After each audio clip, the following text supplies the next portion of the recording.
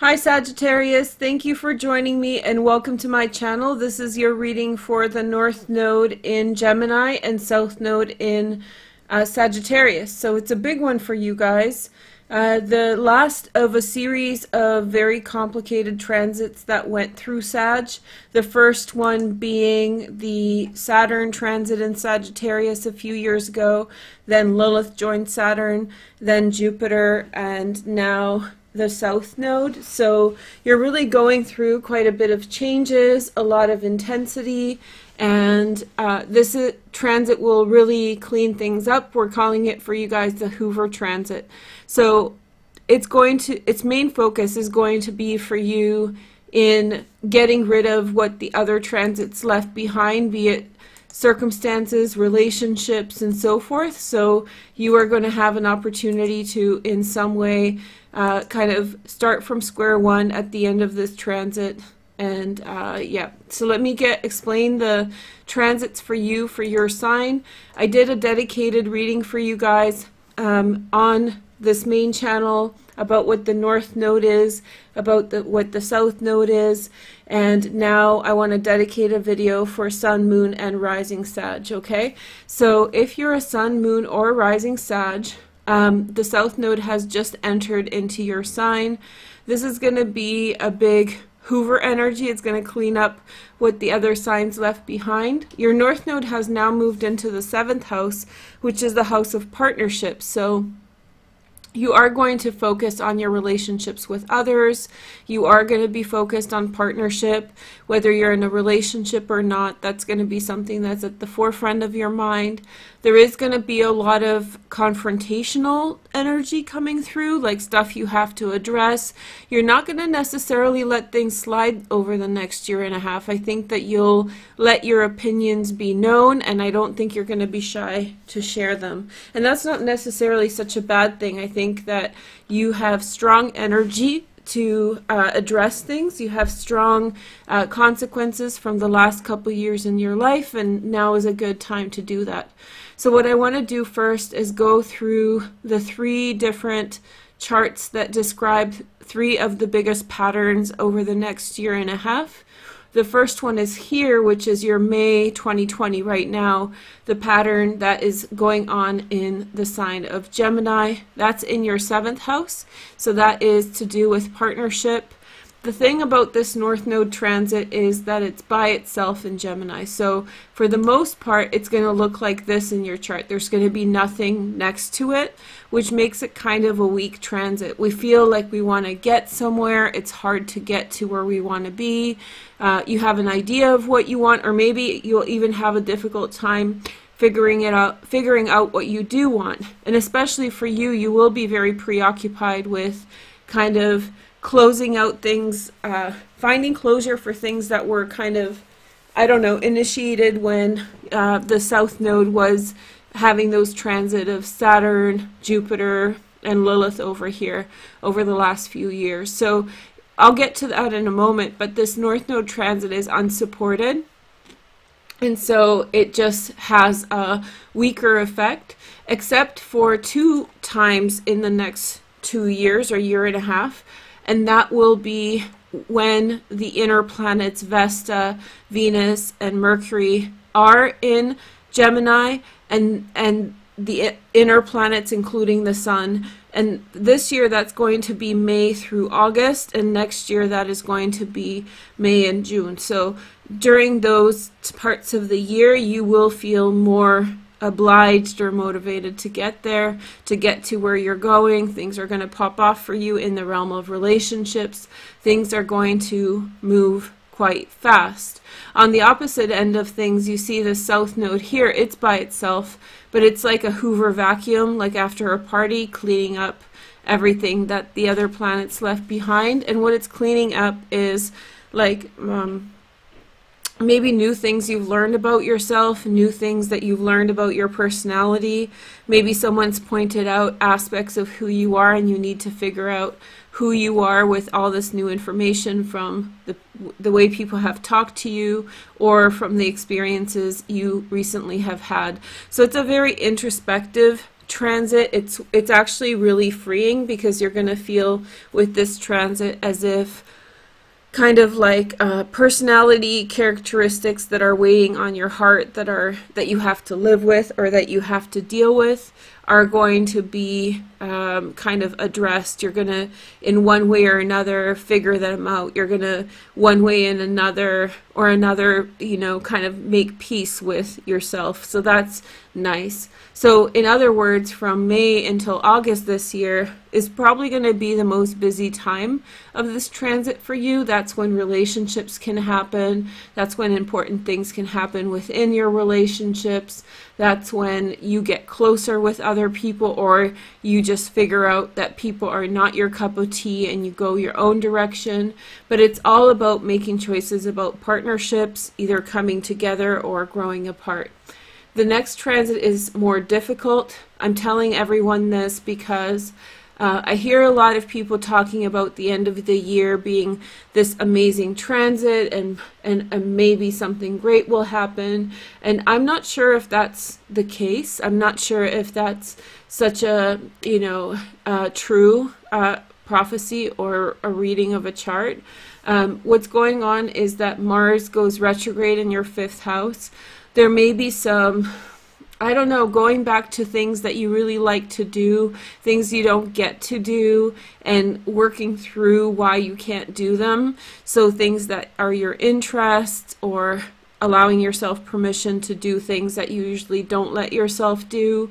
Also, past relationships, working out especially conflict in past situations, finding closure in those relationships and moving on.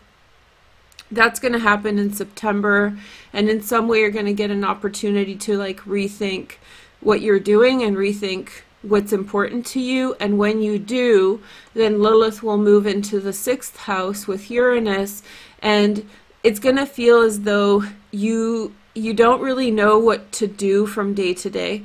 You don't really know how to get around certain things, and Lilith is going to make things hard on you. She can manifest as a person, she can manifest as a general temperament of your work around you, like, but there will be obstacles, there will be unfortunate obstacles, like things that shouldn't be there. There will be like just waste of time kind of energy, where you're scratching your head and just wondering what's going on or why it's there.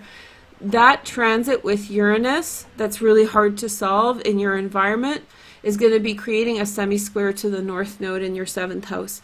That's going to make your partnerships challenging in October, November, and December. So I would say do all your partnership stuff before then. Make sure that you're good with your boo, and if you don't have a boo, then just chill out for the winter time. In business, make sure that your stuff is legit with your business partners, that everything's figured out. If you need to look for work, be cautious through this transit. There may be some frustrating things about business partners or relationship partners wanting to do things that you don't necessarily want to do, or maybe that they're creating obstacles for you in terms of what you want to do. So be very, very patient with this energy. And within this transit, another dynamic is playing out at the end of this year, and that's the stellium here in Capricorn. That for you is in the 2nd house of money. Now, this is a transit that has to do with last year, December, January, February, and possibly March. That's when the South Node was in Capricorn in the 2nd house. We had eclipses there starting in December. There's a lot of stuff in world politics that happened in that time. You know, we're all aware of what happened. It was pretty extreme. For you, this is happening in your 2nd house of money. And so I feel like whatever pattern started in that space and time, January, February, March, you're going to be closing out that energy at the end of the year. So either a similar situation will come up, or possibly a situation will come up that is like a closing out energy, a situation that allows you to find closure for the things that had started at the beginning of the year. And so you want to be very available to let go of things and work things out and go in your direction and free yourself up and just move past whatever it is that you have to deal with. It has to do with your money, so I would say take it seriously. The last transit I want to talk to you guys about, and then we'll move on to the tarot, is next year in 2021. That is when the, let's see, where are we? That's when Lilith enters into your 7th house. That's the open enemy. Very, very in your face conflict with maybe one person, or maybe it's a situation. But when Lilith is in our 7th house, there is direct confrontation. There is direct, like, I don't like you, this is the writing on the wall, you know, unapologetic, like, you know your enemy. There's no beating around the bush. There's no secret about that. And the fact that it's with the North Node, it may in some way get in the way of your partnerships, or it may get in the way of your love. However, it's not going to be bad. She moves in on July 25th, and she'll stay till the beginning of August. But then right after Ceres, a very benefic minor planet moves into Gemini, and Ceres has a retrograde period, so she will protect your reputation. She will have your back. If you're in an outright conflict with someone through this time, Ceres will be there with you through it. She'll cover your butt. And the nice thing about it is that Lilith will pass the North Node in that early August, mid-August time frame, and Ceres will actually be in the 7th house the entire time until the North Node enters into Taurus. So, you know, you're off the hook big time with that, and catastrophe avoided, especially in the realm of reputation, or like an outright, like, hostile situation between yourself and someone else. So first, let's take a look at the tarot. First, we're taking a look at the South Node, which has to do with releasing karma, integrating our self-understanding in the 1st house. So for you, you have the South Node in the 1st house. If you're wondering what's going on here, this is a chart for July 2021, and this is an asteroid called Juno, and she is the ideal partner. So you're going to actually have a lot of radiance at that period of time. So from early July for like a while after, you are going to get a lot of attention from other people, because you are going to portray this very beautiful, attractive, like a mother-like energy. So there will be a lot of people that are drawn to you. A lot of people will turn to you, and in some way you are going to have this. Juno is the moral law, so it doesn't have to do with legal law. It has to do with like moral authority. So a lot of people will be turning to you for your opinion, for your judgment. So that's the South Node. Let's see what we're hoovering up. Like, what kind of stuff are we getting out of there as new things are beginning? Your first card is the 5 of Wisdom. This is the Hierophant card. This is the card of Taurus. So in essence, you've been exposed to a variety of experiences. You've been exposed to a variety of different opinions, and you've learned a lot. I feel like you've gained a lot of knowledge in this frame. It really feels like you've gone on an extended period in which you've learned a lot about life. The next message is the Ace of Swords. So I have a feeling that you're coming to terms or to conclusions about certain things. You've had life experiences, and now you're defining them. Now you're figuring out exactly who you are.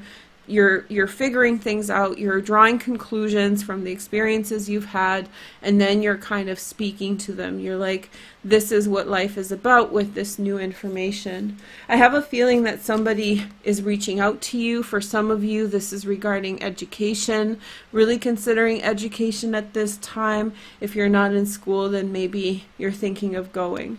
Or maybe a school is reaching out to you, which is even better depending on what you study.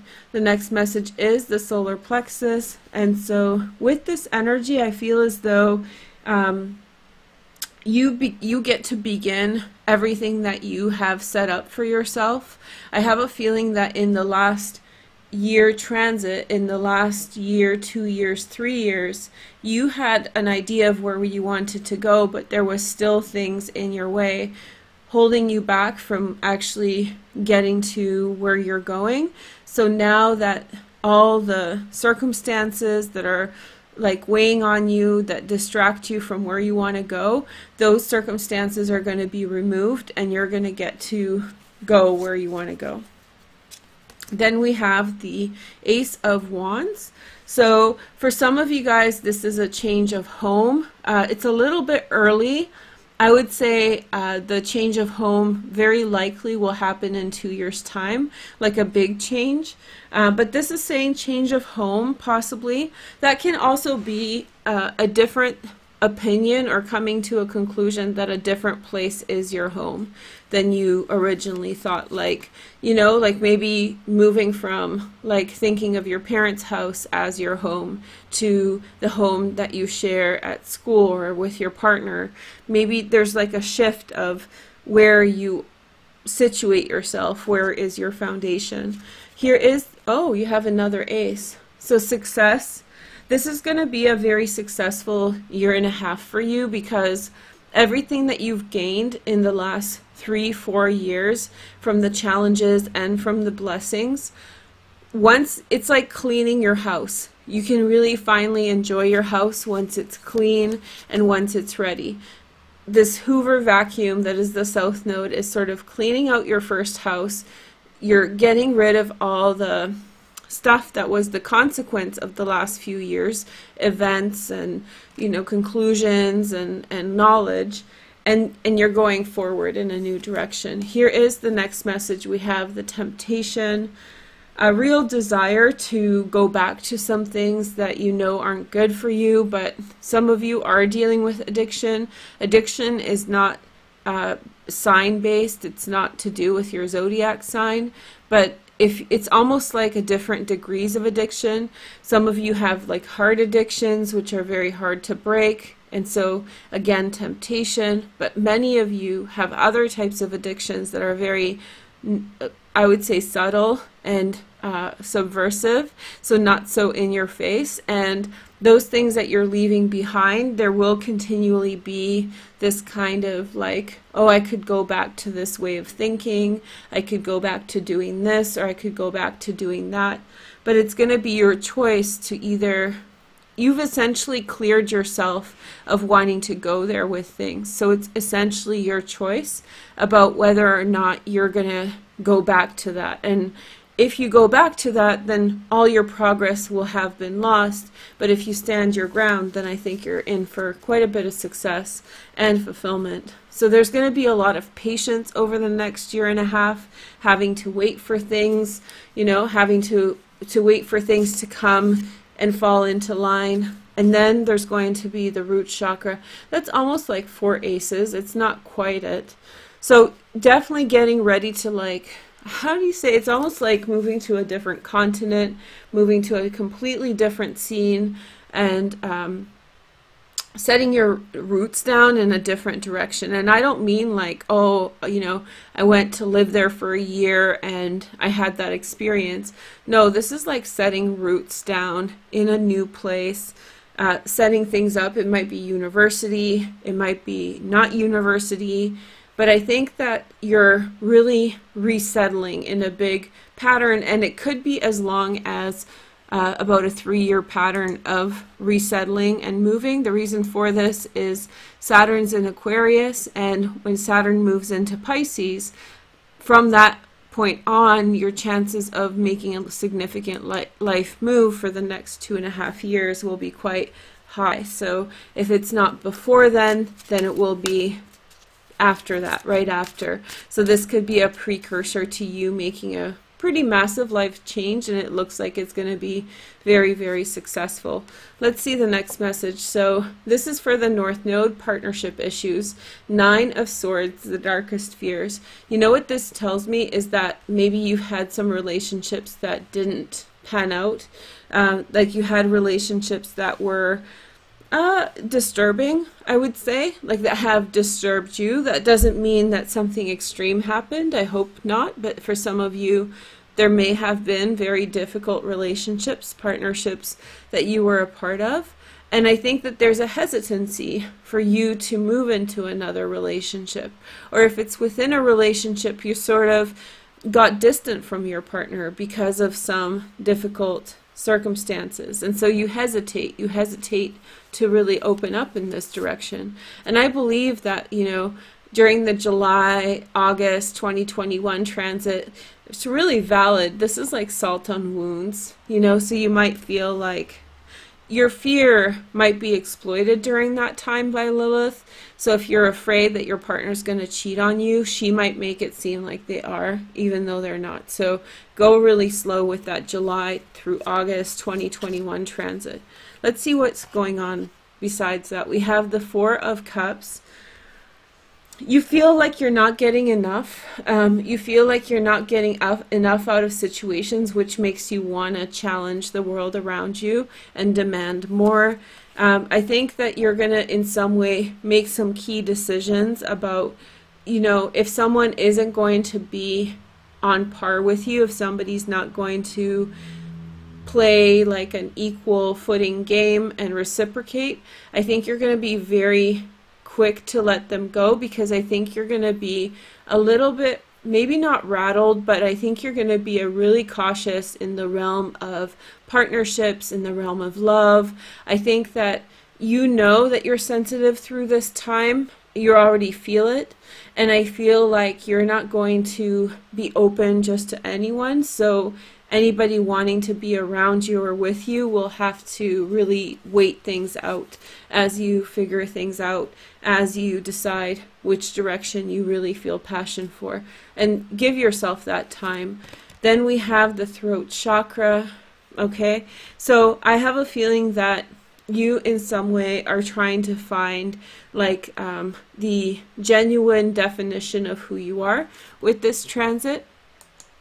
So you're releasing like old ideas, old notions about who you are, what kind of person you are, what your style is, you know, what kind of hair color looks good on you, all that kind of stuff.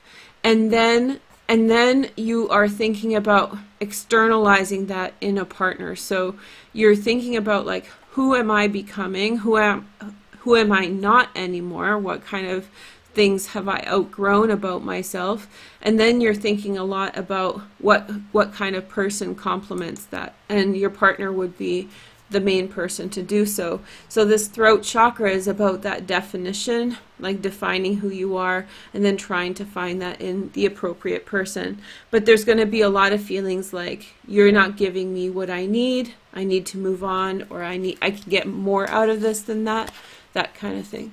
And then we have the heart chakra. So it is very sensitive. I'm not saying you're being, I don't know, just cold or dismissive. No, I don't feel that. I feel like you're very it's coming from a sensitivity. It's coming from, I don't want to get hurt, and I don't want to be drawn in this situation in a more complicated way. So I'm just going to wait and sit and figure things out. You know, before I make my decision, I'm going to really be protective over my heart. I'm going to be protective over my decisions and ideas. Here is the next message, the Seek card, the Hermit card. I think that somebody's going to make you an offer thinking that it's a good offer, and I think you're going to be like, that's not good enough for me. It's like somebody offers you a one-night stand and you'll be like, really? And then that's going to put the relationship, you know, end the relationship. But I think that it's a part of a bigger pattern. And I'm not saying that like a relationship will end. For maybe some of you, if you're in that kind of, you know, one-night stand sort of situation, maybe. But I feel like, I think that somebody is going to think that you're going to go for less than what you're willing to go for. And I think that you're going to, in that, decide to kind of detach, do your own thing, figure out who you are, and find someone who complements that. So rather than internalizing, you know, putting yourself in situations that are just not giving to you what you need, you are essentially challenging the world and saying, hey world, I want more out of life here than that. And then we have the Observe card. These are the same card, which is the Hanged Man. And so I feel like you, at the end of this year, at the end of this transit, year and a half, you are going to be very focused on finding the right partner, but you're going to be very demanding about who you find, and if it's not the right person, you're going to be very much of the mindset of letting them go. And so at the end of the year, you're going to be very clear on that. You're going to be very, very clear on the fact you don't want to waste your time with just anyone. Okay, so now let's take a look at what personality traits are coming out in the next year for you. So let's see. Your first personality trait. You look at you, the rule maker. Like I think that you're basically being a boss.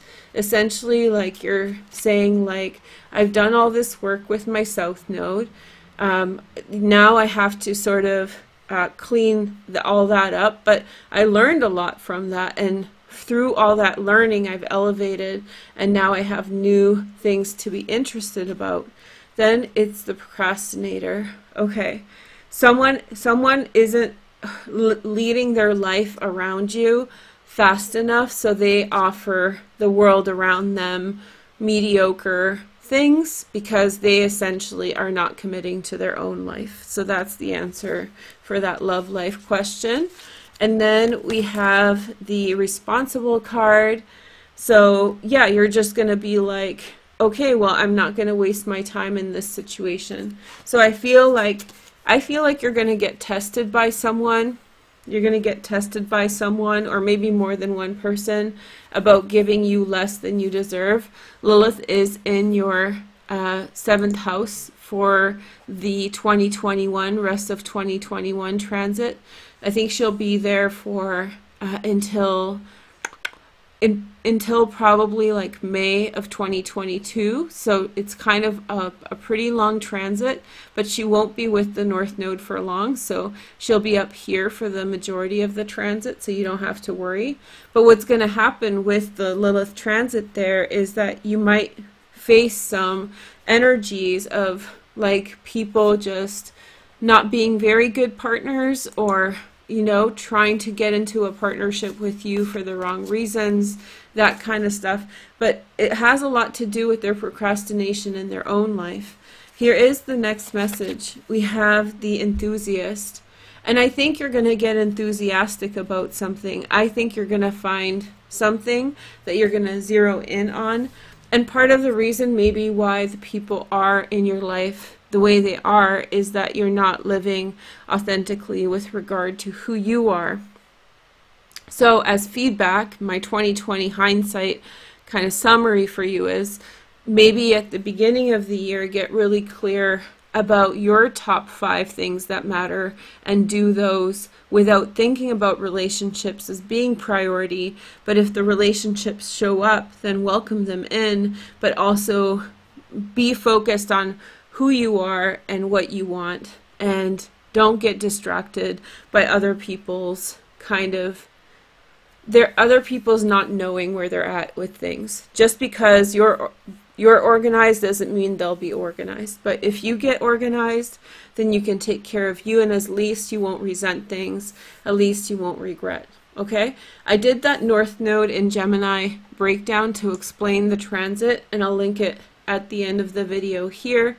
And then I also did a playlist with all of the new videos. I update that weekly, bi-weekly, so go check it out. It's all the new videos across all my channels on one playlist. Okay, so go check it out. I'll see you soon. Sag, have a good year and a half. I'll talk to you soon. Take care. Bye.